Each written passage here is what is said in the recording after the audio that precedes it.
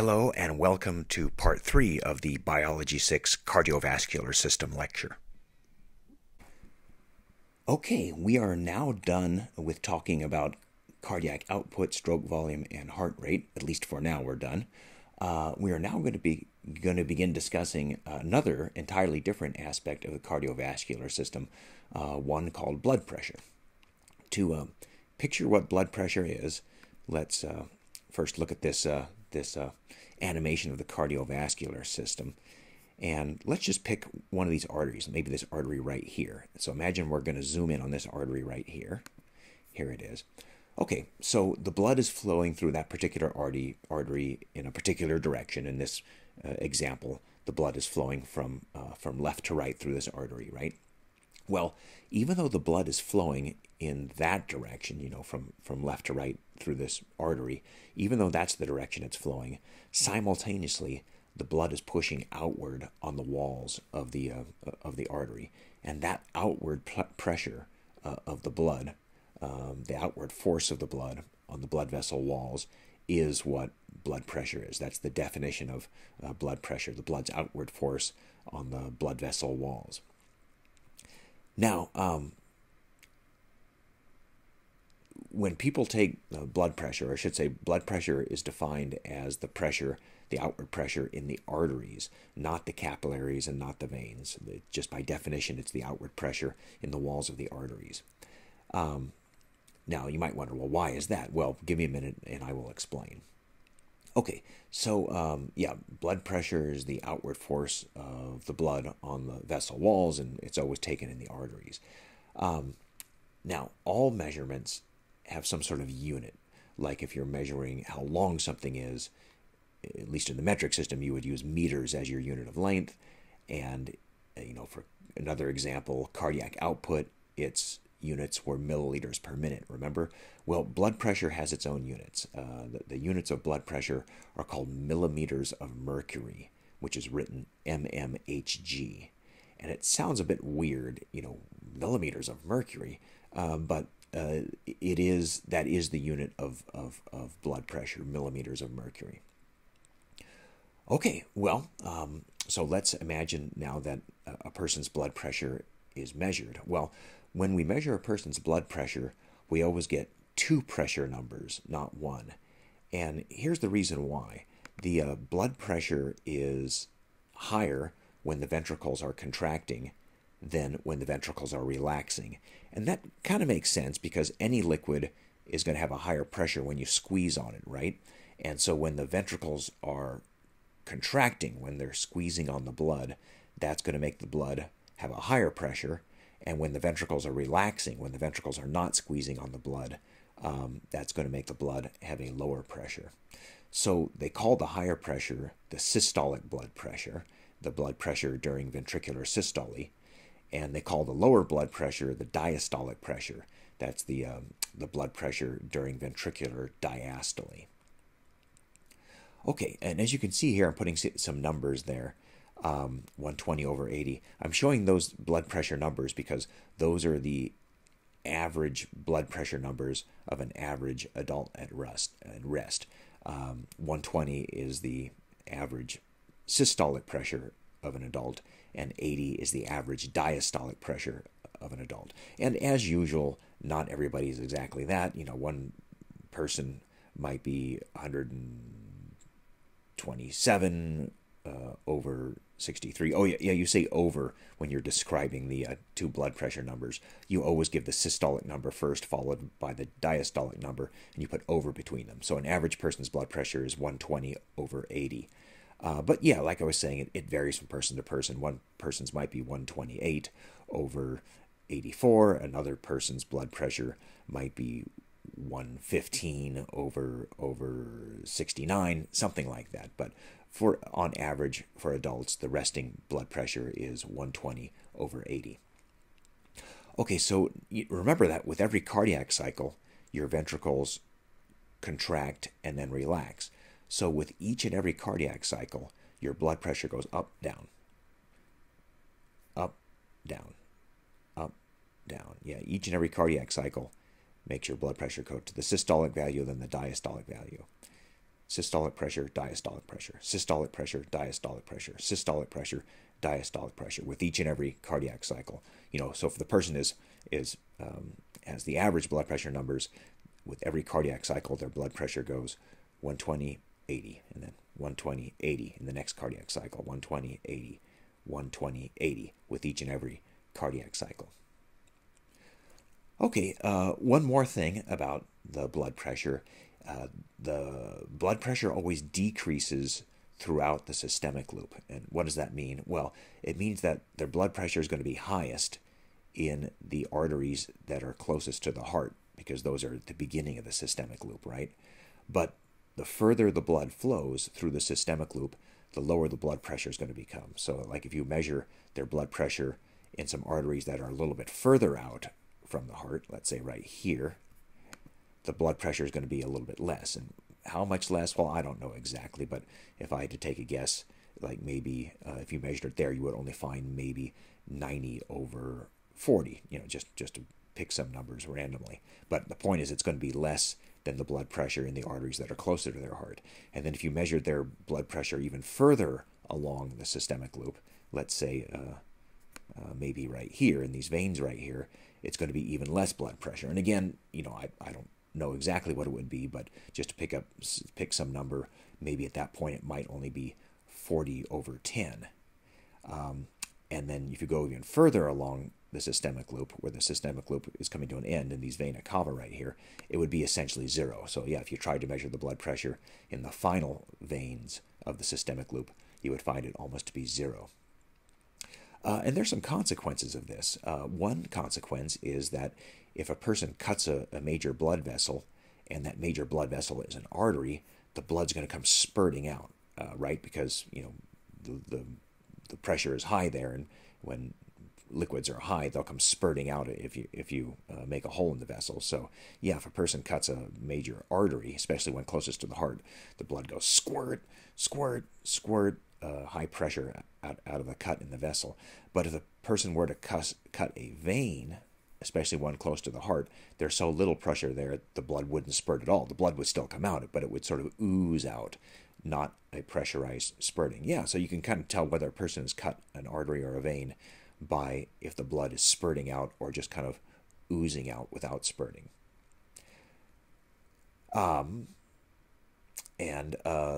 Because the blood pressure is lowest in the veins, that's why we measure blood pressure in arteries. If you tried to measure the blood pressure in veins, it would appear to be almost 0, and that's not really a useful measurement. We're more interested in the blood pressure in the arteries, the ones closest to the heart, so that's why it's taken there. Oh, one more thing. Why do doctors and nurses take our blood pressure? Well, the person's blood pressure can be used to judge the health of their cardiovascular system. And in particular, if the person has high blood pressure, a lot higher than the average 120/80, that's a sign that the person has a disease called atherosclerosis. And we'll talk more about atherosclerosis later on in this lecture, but that's the major reason for taking the blood pressure. It indicates the health of the person's cardiovascular system, and in particular, high blood pressure is a sign of atherosclerosis. Okay, so remember that an average person's blood pressure is 120/80, but don't get freaked out if your own blood pressure is not exactly that. There's quite a bit of variation. Okay, so let me just, as an example, say that your blood pressure is 120/80. The person sitting next to you might have a higher or lower blood pressure than you do. So maybe the person sitting next to you, their blood pressure might be 128/74. And the person next to them, their blood pressure might be 133/94. And the person sitting next to them, I don't know, it might be 110/72. So, why is it that one person's blood pressure is different from another person's blood pressure? Well, that's what we're going to talk about here. What are the factors that set a person's blood pressure? And it's not even just a difference between one person's blood pressure and another person's blood pressure. Even within the same person, the blood pressure can vary at different times in their life. Like when you're in your 20s, you might have relatively low blood pressure, something like, 109/63. And then as you get into your later years, like mid-40s or mid-50s, maybe your blood pressure at that point has gone up to 130/87. And then when you get into your senior years, maybe your blood pressure is even higher. Maybe your blood pressure is at 145/95 or something like that. And so again, what we're addressing is what sets a person's blood pressure, what would make a person's blood pressure be higher or lower. Well, there are two main factors that set a person's blood pressure, and those two factors are called the cardiac output and the peripheral resistance. Let me see what my slide here is. Here we go. I mentioned the cardiac output a few minutes ago. Remember that the cardiac output is the volume of blood that the heart pumps per minute. And so I'm not really going to discuss the cardiac output effect on blood pressure very much, because I think it's kind of intuitively it makes sense that the cardiac output is how much blood the heart is pumping into the blood vessels every minute. And so I think you can see that if a person has a really high cardiac output, their heart is stuffing more blood every minute into the blood vessels. It's pumping a lot of blood into the blood vessels. And so that would naturally tend to pressurize the blood, because the heart's pumping it into the blood vessels faster. So yeah, a higher cardiac output just naturally leads to a higher blood pressure. And conversely, if the person for whatever reason had a low cardiac output, their heart is not pumping very much blood into their blood vessels every minute, then that would tend to lower the pressure of the blood in their vessels, so they would have a lower blood pressure. Anyway, so cardiac output is one factor that sets the person's blood pressure. The other factor is something called peripheral resistance. And I haven't defined what it is yet, but before I do, I'll just say that the higher the peripheral resistance, the higher the person's blood pressure is going to be, and the lower the peripheral resistance, the lower the person's blood pressure is going to be.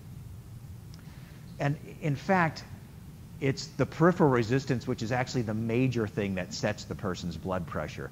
So like, if one person has a higher blood pressure than you do, that other person probably has a higher peripheral resistance than you do. And if another person has a lower blood pressure than you do, they probably have a lower peripheral resistance. Or just talking about you in particular, if when you're in your 20s you have a low blood pressure, and then when you're in your 50s you have a higher blood pressure, it's most likely a change in the peripheral resistance that gave you the higher blood pressure.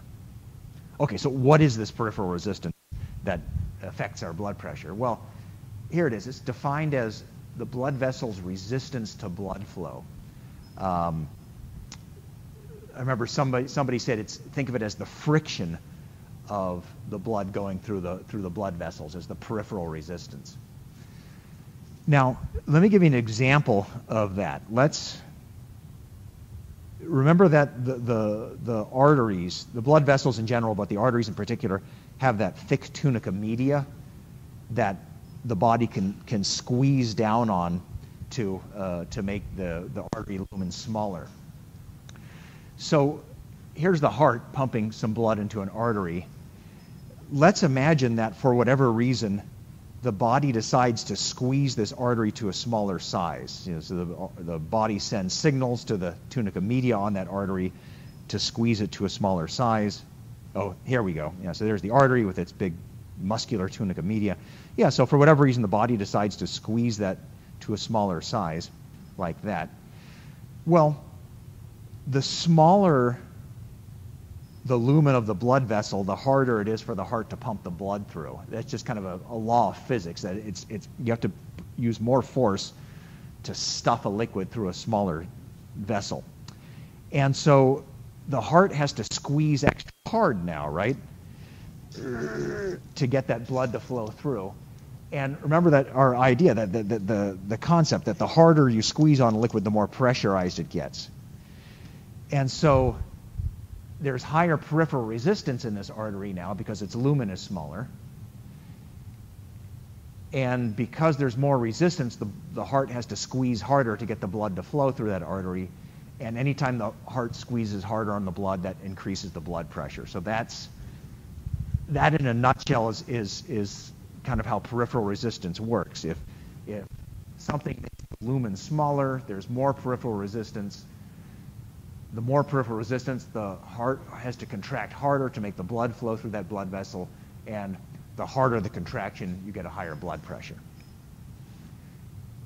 All right, and I don't have this in the cartoon, but I think you can imagine it.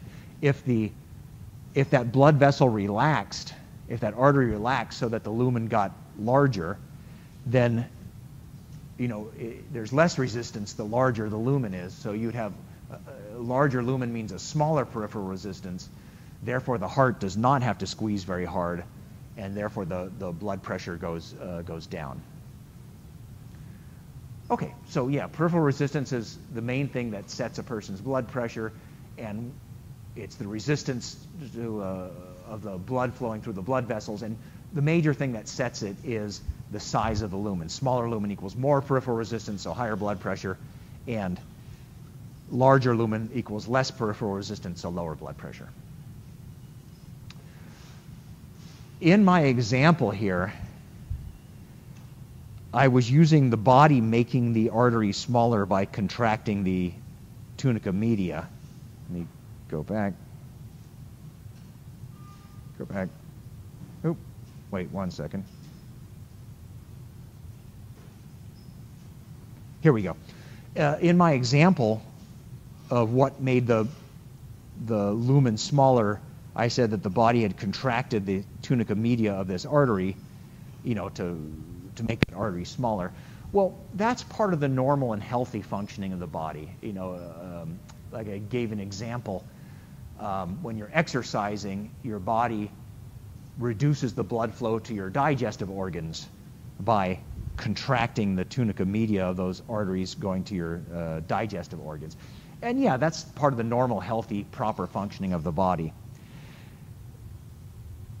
There's another thing that can make your lumen smaller and therefore increase your blood pressure that's not a proper, healthy thing.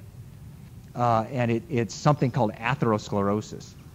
And it's basically where the lumen of your arteries gets clogged up with what are called plaques. Plaques are deposits of cholesterol and fat. And so here you see an artery of a person who has atherosclerosis. This is supposed to be this hollow, wide open lumen right here, but you can see this white-looking stuff in there.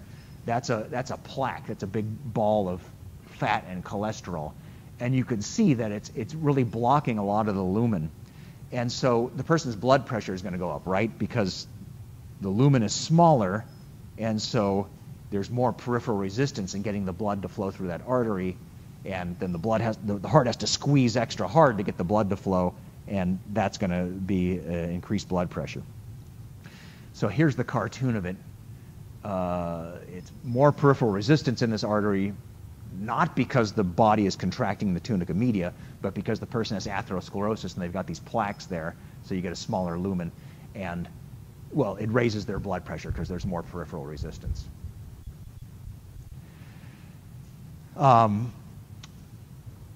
We'll talk more about atherosclerosis towards the end of this lecture, but just right now I want to use it as an example of something that can make the lumen smaller and therefore give you more peripheral resistance, therefore higher blood pressure.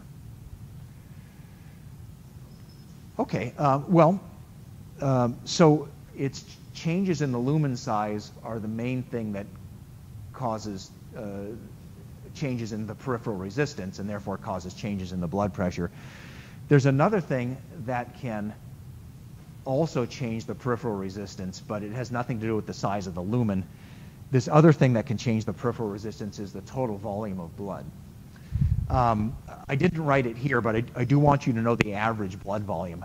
For an average adult, their blood volume is around 5 liters of blood.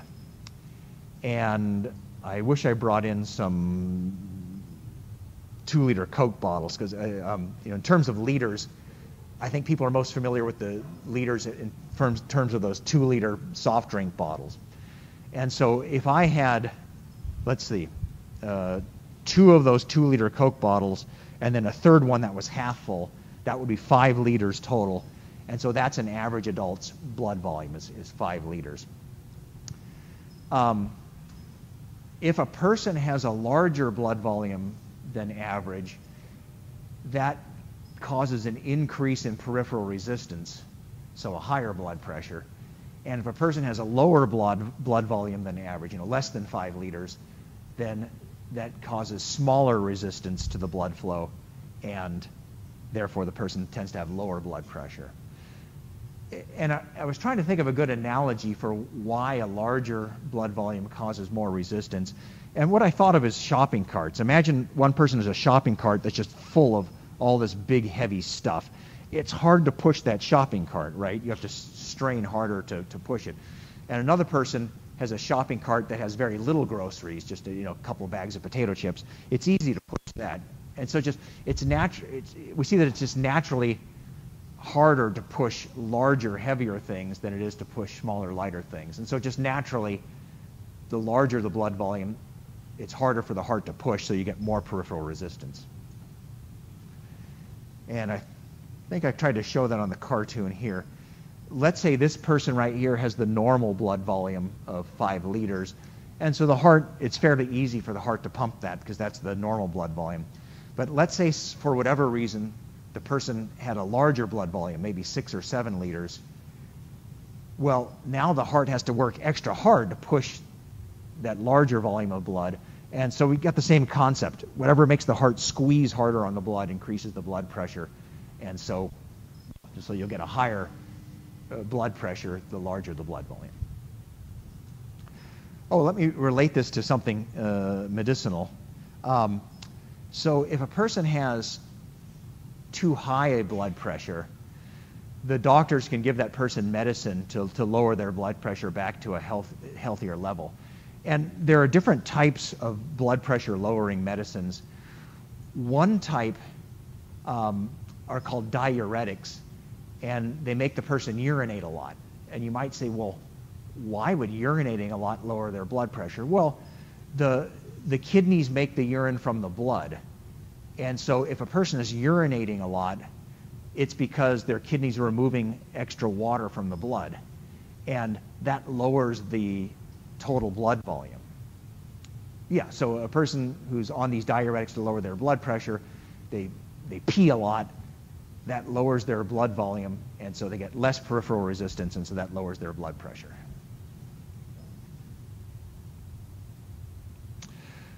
All right, and matter of fact, there you see the kidneys. Yeah, so they make the urine, but they make the urine from substances that they remove from the blood.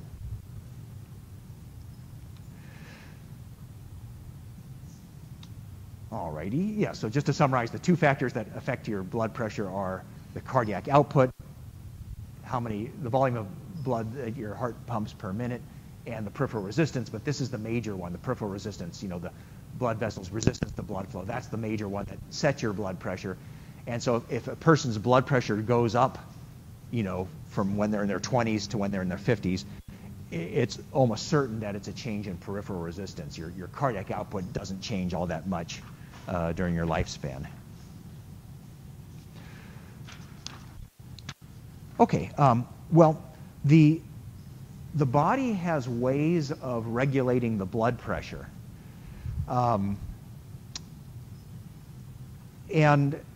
in particular, the body seems to be concerned with raising the blood pressure if it gets too low. Now, why does the body want to raise your blood pressure back up if your blood pressure gets too low? Well, there are various processes inside the body that rely on a certain level of blood pressure. So if something causes your blood pressure to suddenly drop way below normal, those processes aren't going to function right, and that could threaten your health. What sort of processes in the body depend on your blood pressure? Well, your kidneys are a good example. So I just mentioned that the kidneys make the urine, and that's true. But the kidneys also clean your blood. And to clean your blood properly, the kidneys need a certain amount of blood pressure. So if your blood pressure suddenly goes a lot lower than normal, your kidneys are not going to be cleaning the blood properly, and that is a definite threat to your health. And so what I'm saying is, if your body detects a drop in blood pressure, your body wants to boost that blood pressure back up for one reason, to make sure your kidneys are functioning correctly to clean your blood.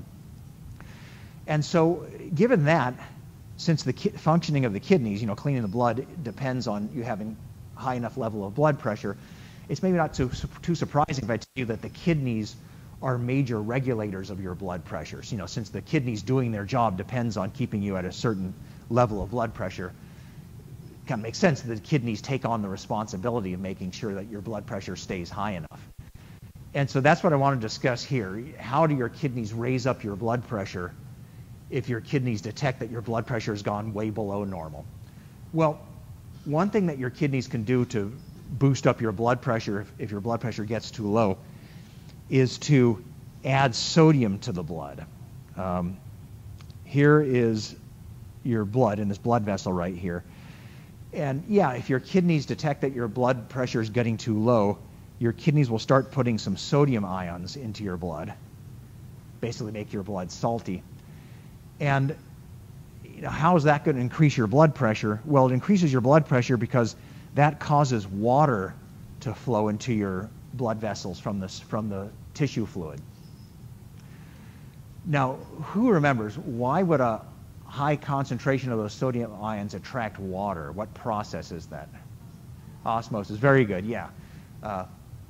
Maybe I put it here. Yeah, so anytime you have a high concentration of solutes, that's going to attract water by osmosis. So the kidneys are basically using osmosis to increase your blood volume if your blood pressure gets too low. So again, if the kidneys sense your blood pressure is too low, the kidneys add sodium to the blood. That pulls in water to the blood by osmosis. And so your blood volume gets larger, right? Because you now have that extra water going into your blood. And as we just talked about, I'm going back a page now. If we just talked about the larger your blood volume, the more peripheral resistance, so the higher your blood pressure. Good, yeah, so if your kidneys sense your blood pressure is too low, they add salt to the blood, and that increases your blood pressure. Your kidneys have another trick that they can do to raise your blood pressure if your blood pressure gets too low, and it involves a protein called angiotensin II, which sounds like a movie sequel. If you liked angiotensin I, you will love angiotensin II, but it's not a movie, it's a blood protein. And this angiotensin II blood protein can raise your blood pressure. But here's the thing. This angiotensin II protein is usually present in your blood in an inactive form. So under normal circumstances, it's not raising your blood pressure. But your kidneys can activate it, can activate the angiotensin II. So yeah, if your kidneys detect that your blood pressure is suddenly dropping, your kidneys activate this angiotensin II protein. When the angiotensin II protein is activated, it causes all your arteries to squeeze to a smaller size. And I think we'll see that here when I click the button. Watch the arteries here. They all contracted. And so remember, that's going to increase your blood pressure because the smaller the lumen size, the harder the heart has to squeeze to make the blood flow, and the harder the heart squeezes, the higher the blood pressure. Good. So the kidneys, if they sense your blood pressure is low, they add salt to raise your blood pressure by increasing the blood volume. And the kidneys also respond by activating angiotensin II, which causes vasoconstriction is the official term for when blood vessels squeeze to a smaller size. And that also raises your blood pressure. Here's kind of a medicine-related thing. If a person has high blood pressure, well, I guess I mentioned that the doctors can give the person diuretics to make them urinate more to lower their blood pressure. Another medicine that the doctors can give if a person has high blood pressure is an enzyme that blocks angiotensin II from being activated.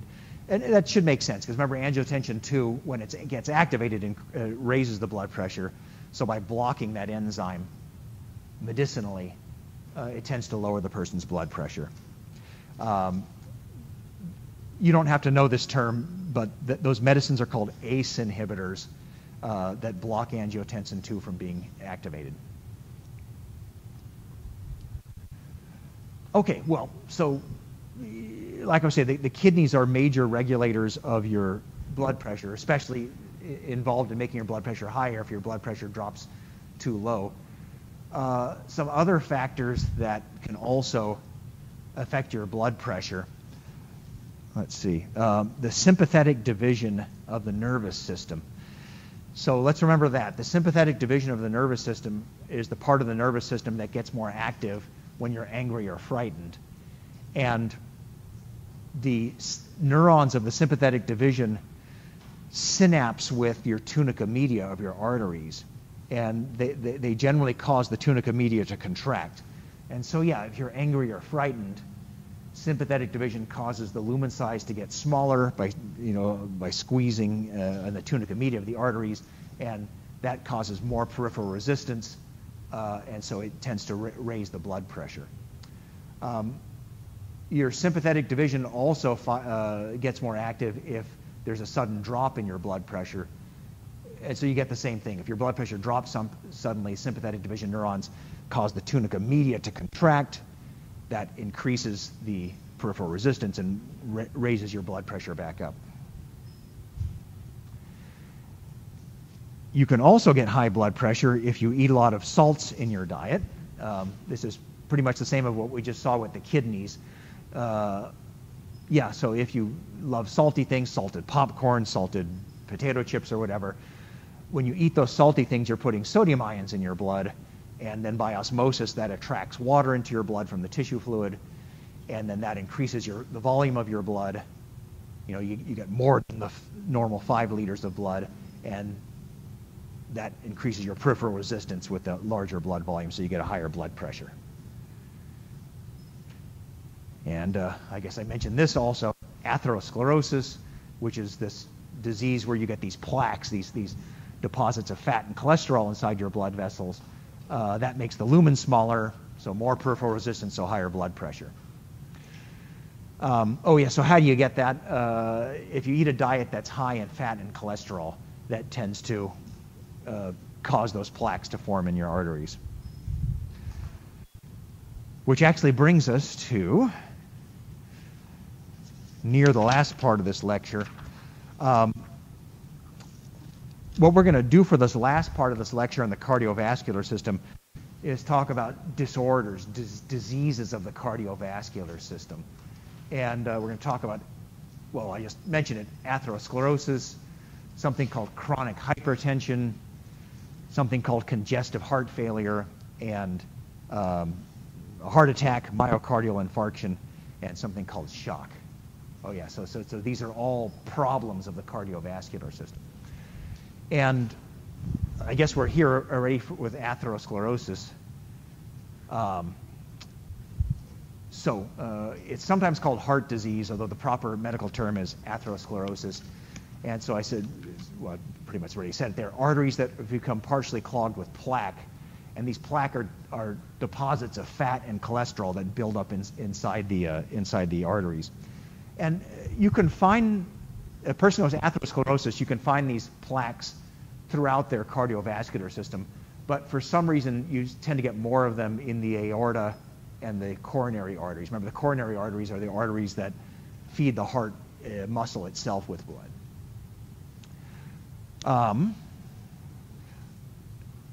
So I'm going to talk about atherosclerosis and chronic hypertension and congestive heart failure and myocardial infarction, which is a heart attack.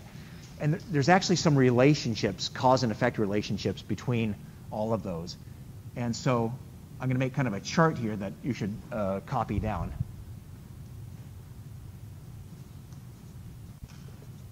Okay, so atherosclerosis, yeah, that's where your arteries become clogged with these fatty deposits. And yeah, how you get them is if you eat a diet that's high in cholesterol and fats. Okay, now, so remember that if a person has atherosclerosis, the size of their lumens in their arteries gets smaller, and so that increases the peripheral resistance, and so that means the heart has to squeeze harder, and that makes the blood pressure higher. So atherosclerosis leads to high blood pressure. And if a person has atherosclerosis, their blood pressure is going to constantly be high because their arteries are constantly clogged with these plaques. And there's a term for constant high blood pressure. It's called chronic hypertension. Hypertension means high blood pressure, and chronic means the person has it constantly. And maybe I should mention that, all of us occasionally have high blood pressure. Like, for example, if you decide you want to indulge and have a very salty meal, for a few hours you're going to have high blood pressure from the salt you ate, but then your kidneys will eventually get rid of those extra salts, and then your blood pressure will go back to normal. Or if somebody cuts you off in traffic and it makes you angry, that activates your sympathetic division, which temporarily constricts your blood vessels. So again, you have high blood pressure, but that's not constant high blood pressure. That's just for a brief time. But atherosclerosis, those plaques are fairly permanent, and so the person's going to get constant high blood pressure, and that's chronic hypertension. So notice what this means. If a person has atherosclerosis, they're going to have high blood pressure, constant high blood pressure. That's why doctors are concerned if they measure your blood pressure and they find that it's high, because because it's a sign of atherosclerosis. And so if you or somebody in your family has high blood pressure, has chronic hypertension, you need to take it seriously, because that's what's going on inside your blood vessels, is it means that you have atherosclerosis. Okay, so chronic hypertension, it's defined as constant blood pressure that's constantly above 140 over 90, systolic over diastolic, and almost always it's a sign of atherosclerosis. Matter of fact, if the doctors find high blood pressure, they just automatically assume it's atherosclerosis. And chronic hypertension does not cause any physical pain. It doesn't hurt to have high blood pressure, but nevertheless, it is hurting your heart. The heart has to squeeze extra hard to pump the blood past all those plaques, and so it eventually wears out the heart, and that leads to what we call congestive heart failure. The heart gets too weak to adequately circulate the blood. That's congestive heart failure.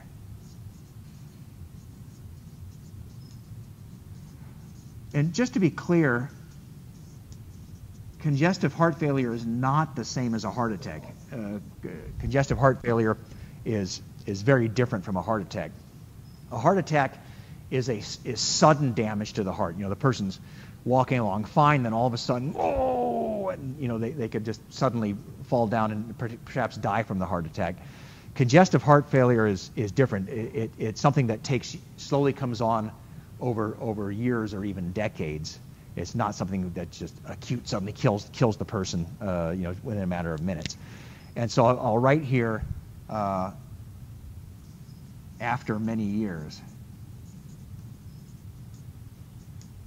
Yeah, so if a person has chronic hypertension, the heart has to pump extra hard to make the blood flow, past all those plaques.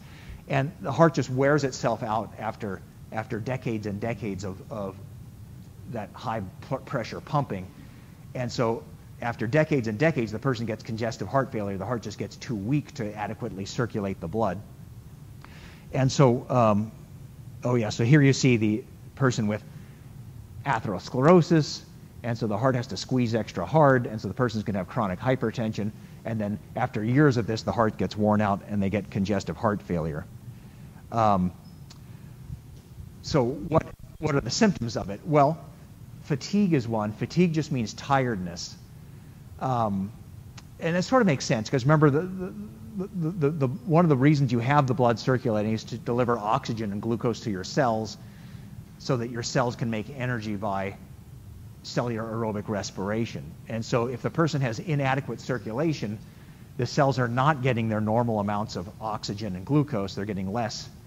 And so the cells have an energy crisis, and so the person feels tired. Another thing that can happen with congestive heart failure, because the blood is circulating too slowly, is water leaks out of the blood.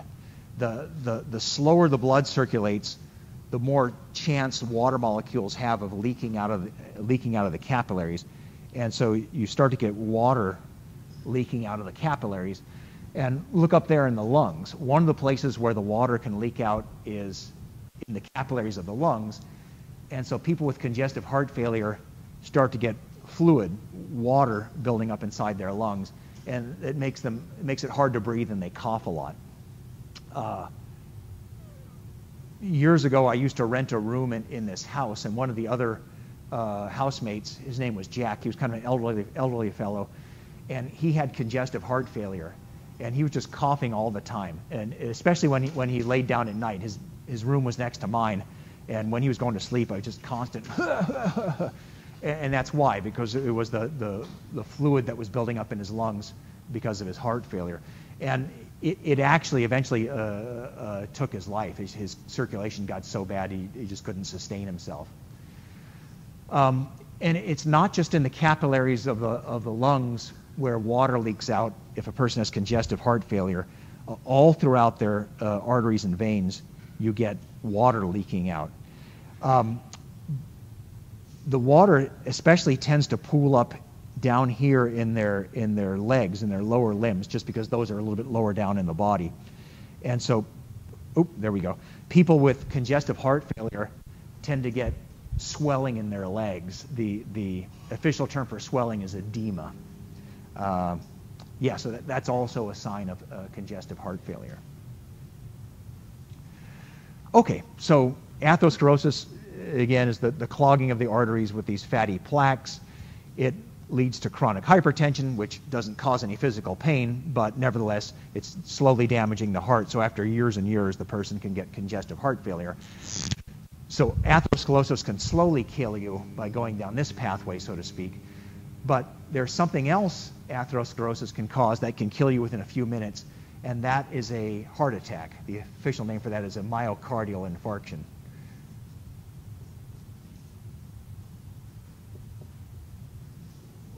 And so, yeah, that's not slow. That can cause a sudden death in the person. Okay, so let's talk about that. What exactly is a myocardial infarction, and how is it related to the plaques from the person's atherosclerosis? Let's see. Here we go. Well, here we see the person having the heart attack here. Okay, so here's the heart, and we're seeing the exterior of the heart here, the exterior. And remember, those blood vessels on the surface are called the coronary arteries. These blood vessels here and here and here are coronary arteries. And yeah, those coronary arteries have the very important job of supplying the heart muscle itself with blood flow. Well, unfortunately, remember that when a person has atherosclerosis, the coronary arteries tend to get clogged with plaques. Now, if you look real closely right here, you see I've drawn in a little plaque right there. Well, this part of the heart right here depends on that coronary artery for blood flow. Usually, these plaques do not fully block a coronary artery, so this part of the heart is still getting some blood flow, even though that plaque is there. But here's the problem.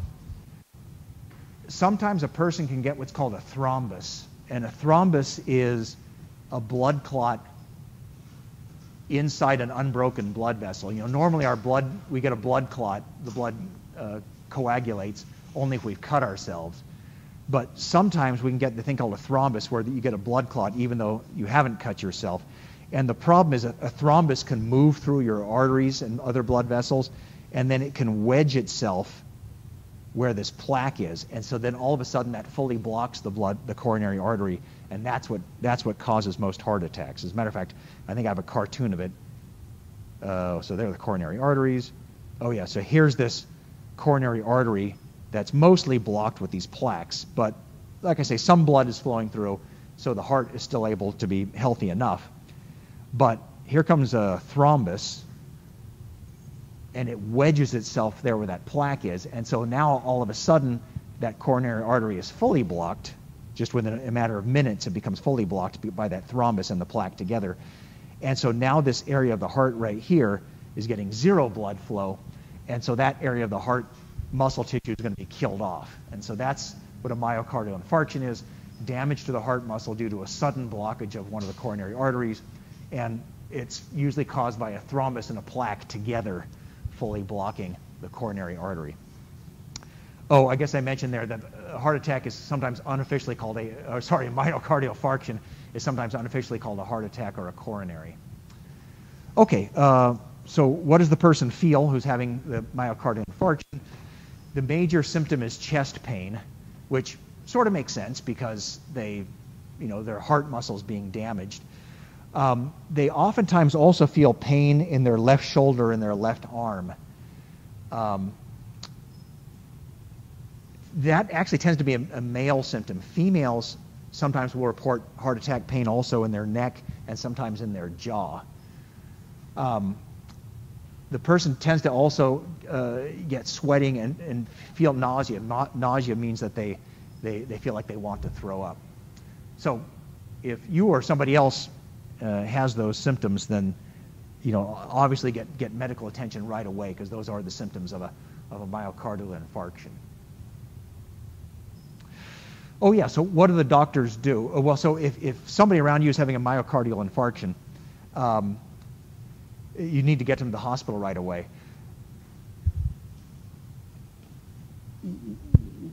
I think I mentioned this in an earlier lecture. Let me go back one slide here. In addition to the heart muscle getting damaged, the conducting tissues of the heart can also get damaged. Remember, the conducting tissues are the ones that generate the electrical signals to make the heart contract rhythmically. If the conducting tissues get damaged, they can start shooting off the wrong electrical signals, and so the ventricles can start trembling instead of pumping. And what do we call that? Anybody recall? What is it? The ventricular fibrillations, right. And so if the heart attack leads to ventricular fibrillations, the person can die just within a couple of minutes, because in ventricular fibrillations, there's no blood being circulated. And so, yeah, a heart attack just means damage to the heart muscle, but oftentimes it also leads to damage of the conducting tissues, and if that happens, the person goes into ventricular fibrillations. So a heart attack is not the same as ventricular fibrillations, but a heart attack oftentimes leads to ventricular fibrillations, and that can kill the person just in a few minutes. Okay, so what do the doctors do if a person's having a myocardial infarction? Well, they take them to the hospital. One thing they can do is inject the person with clot-dissolving drugs, because remember that the heart attack is oftentimes triggered by a thrombus, a blood clot in the blood vessels. And so they have drugs that can dissolve blood clots. TPA is an example of one of these drugs, but you don't have to know the specific name. But they inject the person with clot-dissolving drugs. And so if that dissolves the clot, that will restore the blood flow. Now, another thing that doctors can do is something called bypass surgery. In bypass surgery, they borrow blood vessels from other parts of the body and basically go around the clogged coronary artery. They surgically go inside, and here's the blocked blood vessel, coronary artery right here. Yeah, they borrow arteries from other parts of the body and just go around the blocked blood vessel. Another thing the doctors can do, other than bypass surgery, is something called angioplasty, and I think this is kind of neat. So here's this blood vessel, and you can see these plaques inside of it here. In angioplasty, they thread through the blood vessel a thing that's like an inflatable balloon, and it basically pushes outward to flatten the plaques, and that helps open up the blood vessel again. Now, when they do angioplasty and they push the blood vessel open again, the blood vessel will tend to build up the plaques again and go back to its smaller size. And so oftentimes they put in what's called a stent, S-T-E-N-T.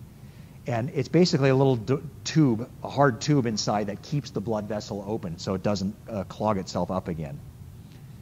I had an uncle had a couple of different stents put into his heart. Okay, so a few more things about how serious these heart attacks are. They're the major cause of death here in the United States.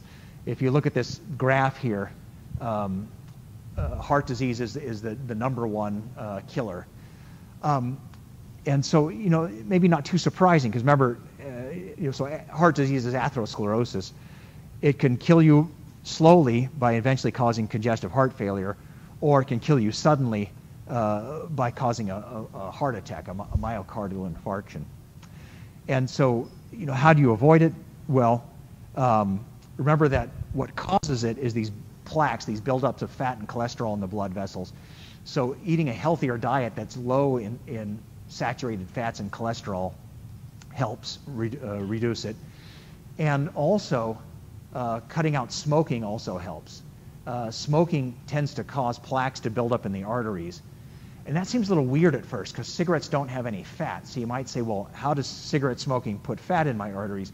Well, the cigarette smoke damages the walls of the arteries, and where the arteries get damaged, that tends to seed plaques growing there. So yeah, proper diet, no smoking, and exercise tends to reduce the plaques, reduce the atherosclerosis. Okay, I've got like 5 minutes left, and I think I have just enough time to finish off the lecture. These cardiovascular system problems that I've been showing here in the board all have to do with damage to the heart. This last one is called shock, is not damage to the heart. It's where the person has too little blood volume. So who remembers, what's the normal blood volume of a healthy person? 5 liters. 5 liters of blood is the normal blood volume. If a person suddenly loses a lot of their blood, then, well, obviously they have a lower blood volume, but then they're going to have inadequate blood flow, right? Because there's just too little blood circulating through their system. And we call that hypoperfusion. That means inadequate blood flow. And so if a person's having hypoperfusion, their organs are not getting enough blood. And so their organs are going to suffer from lack of oxygen and lack of nutrients, and pretty soon their organs are going to start dying. And so that's what shock is. The person loses blood volume, they lose blood basically, and so they get hypoperfusion, so their organs get damaged, and we call that shock. What can cause it? Well, bleeding is a major thing. Like a person gets in some sort of accident and just bleeds out some of their 5 liters of blood. That's going to give them a lot lower blood volume, and so they can go into shock. But it's not just loss of blood. If they get severe burns, that could also cause blood and other body fluids to exit their body. That can put them into shock. Dehydration, if for whatever reason, like the person's lost in the desert, they're not drinking enough water, that also lowers their blood volume, and so they get inadequate circulation. And I should say, well, what happens, so here's my cartoon of the person going into shock. Their blood volume just gets a lot lower than the normal 5 liters. So what happens? Well, they get low blood pressure, maybe not too surprising, because remember that the smaller the blood volume, the lower the blood pressure is going to be. They get low blood pressure. Their heart rate will speed up. And here's why. The heart realizes that the tissues are getting too little blood flow. So the heart tries to compensate by increasing the cardiac output, by increasing how much blood it pumps per minute. So they get low blood pressure but a rapid heartbeat. They get cold and pale skin, because part of what keeps your skin warm and colored is the blood flowing through the skin. But if you have inadequate circulation, then your skin's not getting that blood flow, so it tends to be cold and pale. And because the brain is getting too little blood flow, the person can get confused and even fall unconscious. Okay, so here I've been emphasizing that the shock can be caused by the person losing body fluids. There's something else that can cause it called anaphylactic shock, which is not that the person's body is losing fluids, but their blood vessels are losing water to the surrounding tissues. And let me explain the way this works. So a person can have an allergic reaction, and that's where some substance gets inside the person's body, like a bee sting venom, and the person's immune system sees this as a foreign substance and starts to fight it. Well, some people have severe allergic responses called anaphylactic shock to things like bee venom or penicillin shots or peanuts. And so when these people get exposed to like a bee sting or a penicillin shot or peanuts, their immune system overreacts to it. And one of the ways the immune system overreacts is it makes too much histamine. And let's remember histamine. I think I mentioned that earlier. Histamine is a substance that your immune system makes that causes your capillaries to become leaky. And so these poor people, when they get exposed to some of these allergens, their immune system makes way too much histamine, so their capillaries become way too leaky. Here's you see the histamine. And so all of a sudden their capillaries get way too leaky. Wait a minute, we'll see some water exiting here. Come on, leakiness. Here we go. In anaphylactic shock, way too much histamine is made. A whole bunch of water exits their blood vessels through the capillaries because the capillaries become leaky. And so, again, you get shock. You get too little blood volume. Almost done. Just give me a couple more minutes. So if a person goes into shock, that's life-threatening. Some first aid books say that you should raise the person's legs a little bit to cause what blood they do have to go back closer to their brain. But other first aid books say don't do that because the person might have a spinal injury and you could be paralyzing them. And so basically you have to get them to the hospital. There's not a lot of good first aid for shock. When they get to the hospital, what do the doctors do? Basically add back more blood. The problem is that the person has too little blood volume, so the doctors just give them a big transfusion to replace their blood. Another thing the doctors can do is add solutes to the person's blood, like a lot of salt. Now, who can tell me why would that increase the person's blood volume? Bad water by the process of osmosis, yeah. And so these medicines that are basically a high concentration of salt or other solutes are called plasma expanders. And that's what they do. The doctors add all these solutes to the person's blood. That causes water to go into the blood by osmosis. And so that restores the person's blood volume back up to its normal 5 liters, and that takes them out of shock. Oh, perfect. Finished right at the time. Okay, well, so thank you.